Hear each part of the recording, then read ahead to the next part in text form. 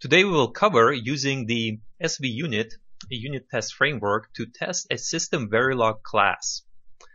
So in this example, I have a class, a very basic class called myScoreboard. So this class has a queue, and every time a write comes in to this class, an item is added into the queue, and then we check whether the queue already has the same item, and if so, basically an error message is flagged and the return value is 0, and if everything is good, the return value is 1.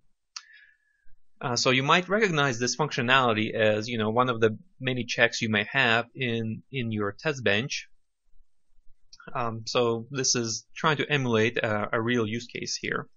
So let's go ahead and start writing the test using SVUnit.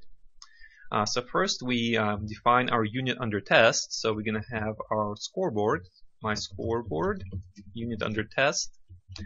Now next we're going to build this unit. So there's two choices here. One choice is to build it in the build method, and then we will use the same scoreboard for all our tests. The other choice is to build it in the setup method and effectively building a new scoreboard for every test.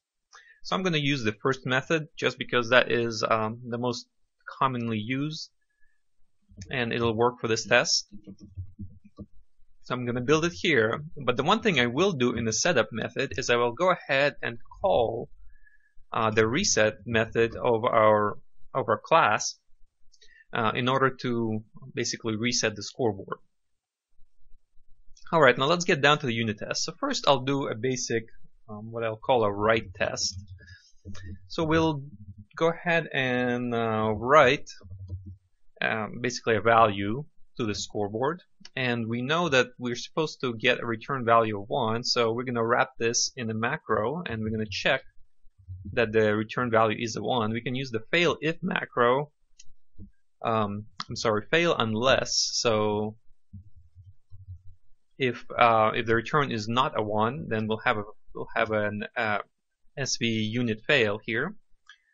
Then we're also going to check that the queue size is now 1, so we're going to do another check, fail unless unit under test in-flight queue size is equal to 1.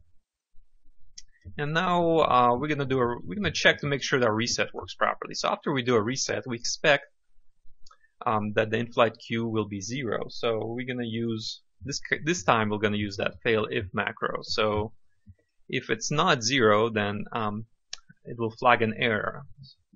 So unit under test in-flight queue size. And this is our first test. We're going to do another one. Let's start another one. So this time we're going to test that duplicate functionality. So we're going to call it a duplicate test. So what we're going to do is we're going to write the same value twice to our unit under test.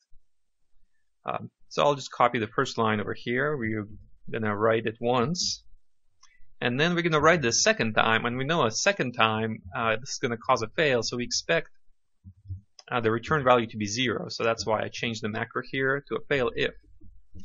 Okay, let's conclude SVTest end. So now we have two very basic tests for our class. So let's go ahead and run this. So SVUnit is running. So as you can see, both of the tests have failed.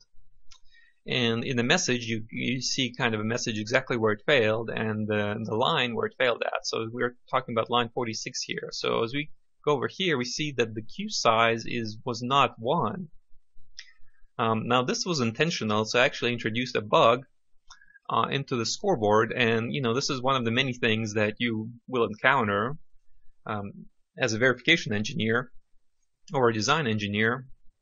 And what I often see is when I'm creating some new code, I can introduce a bug, and then when I throw it into the code base, which has hundreds and maybe thousands of files, it might take a while for this bug to manifest itself. So this is one of the many benefits of unit testing early and small scale, is you can find simple bugs like that and then make sure that any other functionality you add doesn't break existing functionality.